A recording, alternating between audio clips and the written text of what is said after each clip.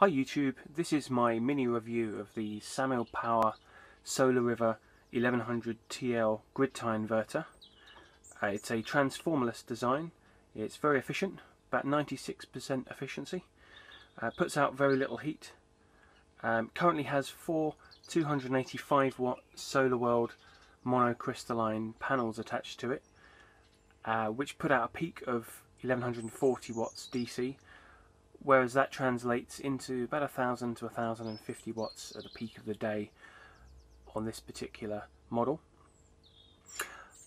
It currently has those panels facing south-southwest, so it's kind of a little bit more of an afternoon peaking, about 1, 2 o'clock in the afternoon inverter. It's currently 10 o'clock in the morning and it's pretty bright here in the UK at the beginning of March.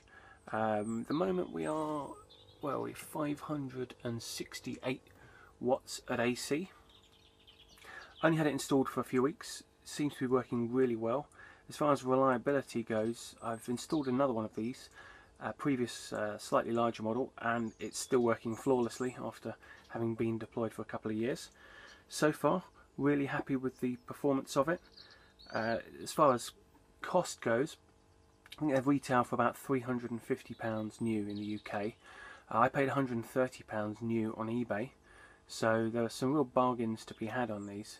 A lot of the time you find contractors, they order a load in for a job and there are some leftovers, so they punt them out on eBay. Very worthwhile in my opinion. As far as setup goes, very plug and play.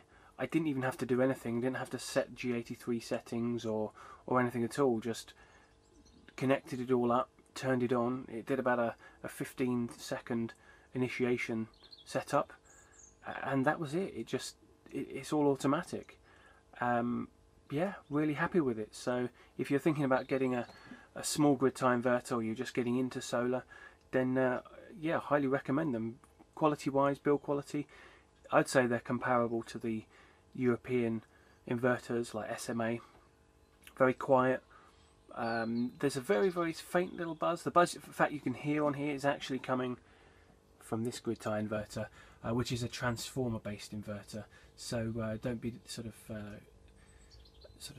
made to think that the buzzing you can hear is coming from the Samil. But yeah, all in all, any questions, just put them in the comment section and I will reply to you. Thanks.